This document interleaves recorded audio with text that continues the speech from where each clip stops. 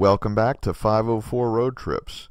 Today we're doing a room tour of the Home2 Suites by Hilton Baton Rouge on Siegen Holiday Circle. We begin in the lobby.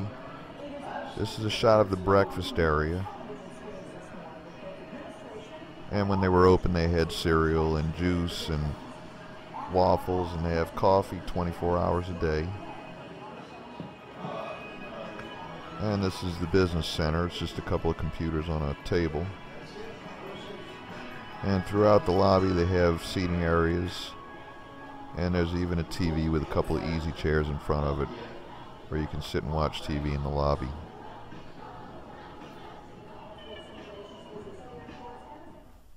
And now we're going to head up the hall to our room. We had room 232.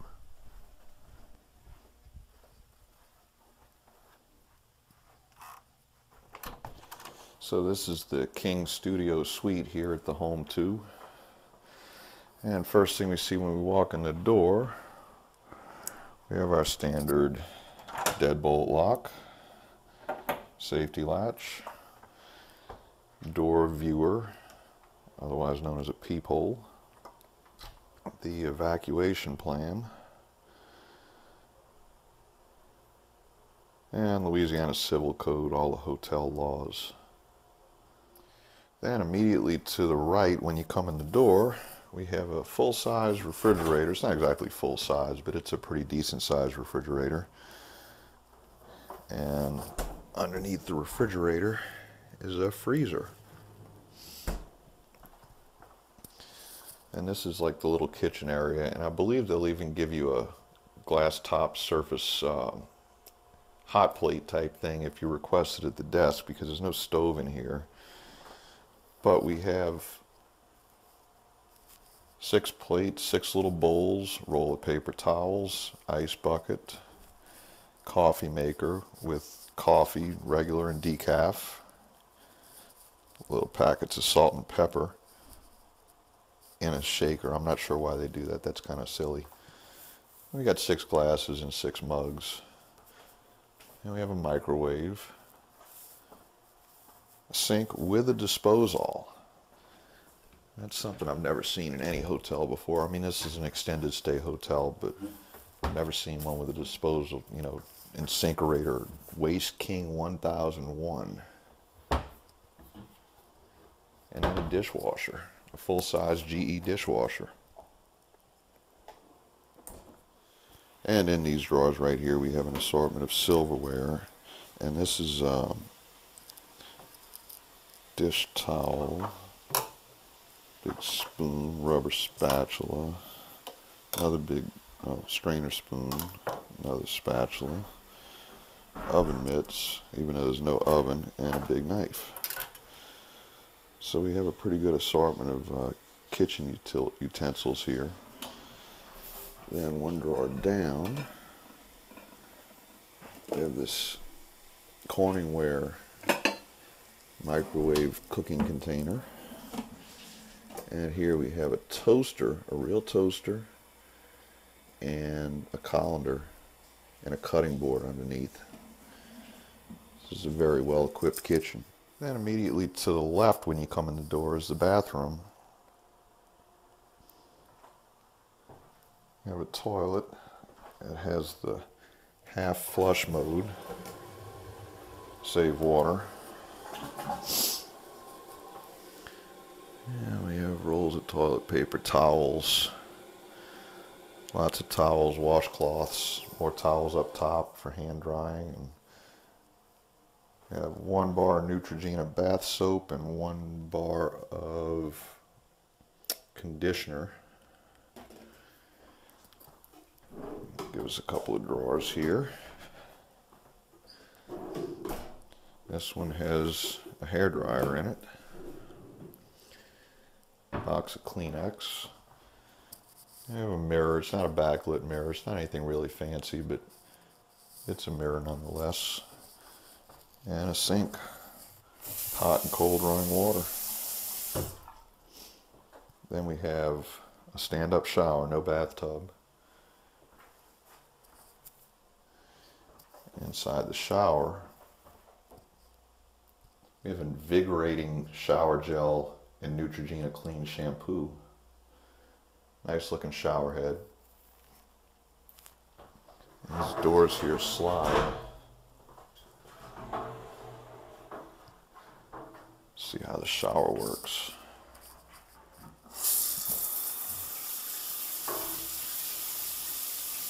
It looks like a pretty good flow in the shower.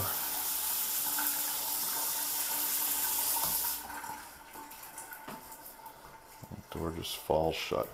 Moving on into the bedroom area, we have a thermostat that controls the air condition.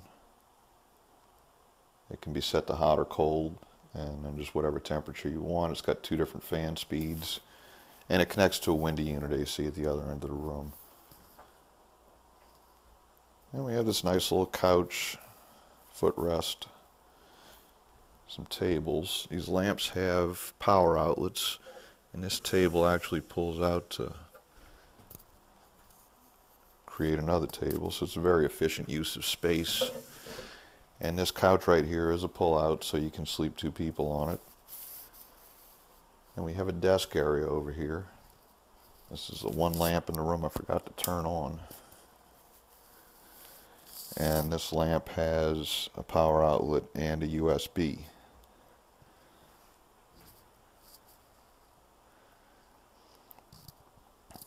Move over here to the television. It's a pretty good sized TV. There's a chest of drawers here underneath the television.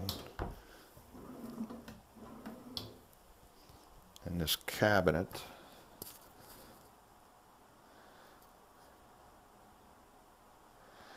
I guess that's where you put the VCR. It's not quite as convenient as the entertainment centers we've seen in our last hotel review. And this right here is a little table which can be pulled out, and you can put it in front of the couch. It's good for eating dinner on, which we've already done.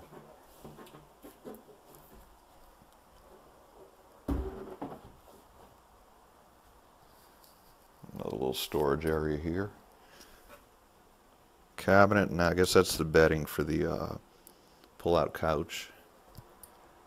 And there's this little curtained off closet here, which has the luggage rack, ironing board and iron, and hangers. These are proprietary hangers. You can't take them home and put them on your regular rod.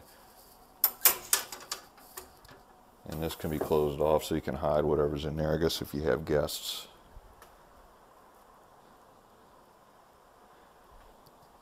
Every lamp has a power outlet on it.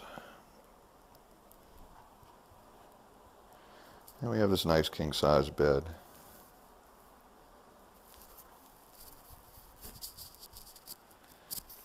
And then there's a curtain here so you can completely hide the sleeping area. I guess if you have guests or whatever, if you have people sleeping on the pull-out couch and you want some privacy between the 2 sleeping areas. That works out well. And they have a painting, or what looks like a painting. I don't think it's a real painting, but it's the Wilkinson Bridge over the Mississippi River in Baton Rouge. And then here over the window, I just wanted to point this out. Oops. A couple of levels of shade. You got that to black out, and then you got this for privacy. And that's the view outside. At night, of course. And so we'll turn on the lights to see the exterior view during the day. Not a whole lot to see. That's Siegen Lane out there. It's a very commercial area right here. And everything here is pretty new. Even this hotel's only been open for a couple of months. So this concludes our room tour of the Home2 Suites by Hilton Baton Rouge. Overall, it was a good experience. It's highly recommended. The bed was comfortable. The shower worked well. So thanks for watching. Please subscribe, like, share, and comment below, and join us for our next 504 road trip.